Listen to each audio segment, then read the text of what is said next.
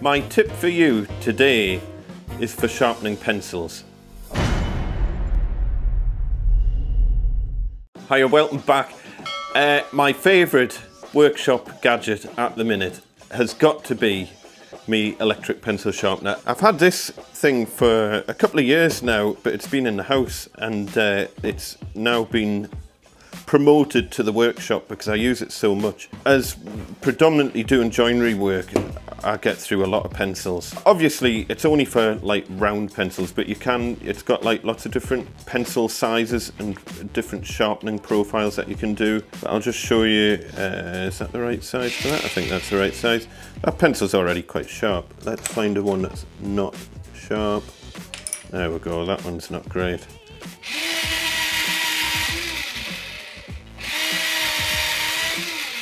Done. Let's do all my pencils. 2, 3, 4. That one's sharp. 5. 6.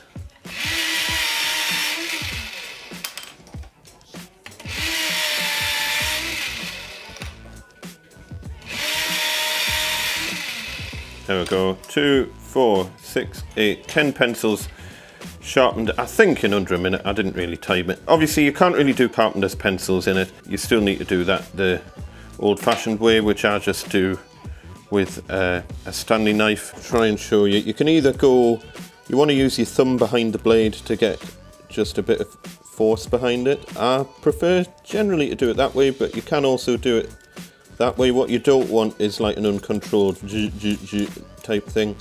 That's just rubbish. If you get some force behind it, I prefer to do a little bit like that, a little bit like that, a little bit. The blade in this knife's a bit rubbish.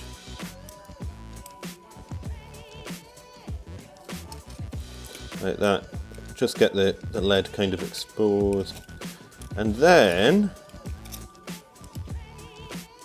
you can either use the blade to get it sharpened, but here's another free top tip for you, secondary tip.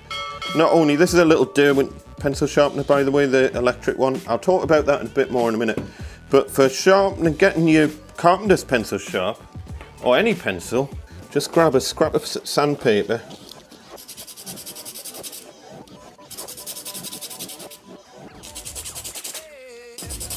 There we go.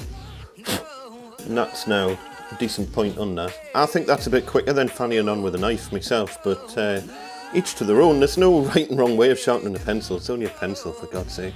But this little thing, honestly, the batteries, you would think that you'd be getting through batteries every 2 seconds. It uses 4 AA's, and look at this. You can adjust the sharpness of the tip as well. Why you would want a blunt tip, I'm not entirely sure, but anyway. So as I say, you've got this kind of wheelie thing, so you can adjust for different size pencils. You can also, I think this is for giving a different angle on the cut, so because it's got 2 separate blades in it. Watch this, so we'll take this. This will give it a sharper angle, watch. So look, we've got like a much longer kind of tip now compared to the other ones.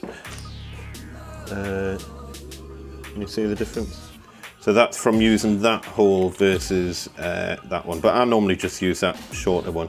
The batteries last for ages. I'm getting probably about a year out of a set of batteries in it, so I'm not changing the batteries every 2 seconds. Honestly, top tip, this thing is brilliant. I just got it off, I think, Amazon or eBay or something like that. It's a Derwent. It's not sponsored or anything, I just think it's class. And bonus tip for you in all of this is don't just sharpen one end of your pencil, sharpen both ends, and then you've got 2 sharp points for the price of one. And of course, you could just use a propelling pencil, which is an option as well. I haven't got one around because I always lose them, and that's the problem. That's why I generally prefer normal pencils, because I do tend to lose them, so I just buy these in bulk. But propelling pencils are fine as well, if you don't break them. Makes life easy, because I just carry then a whole bunch of these around in my toolbox, and then I've always got access to a sharp pencil when I need it.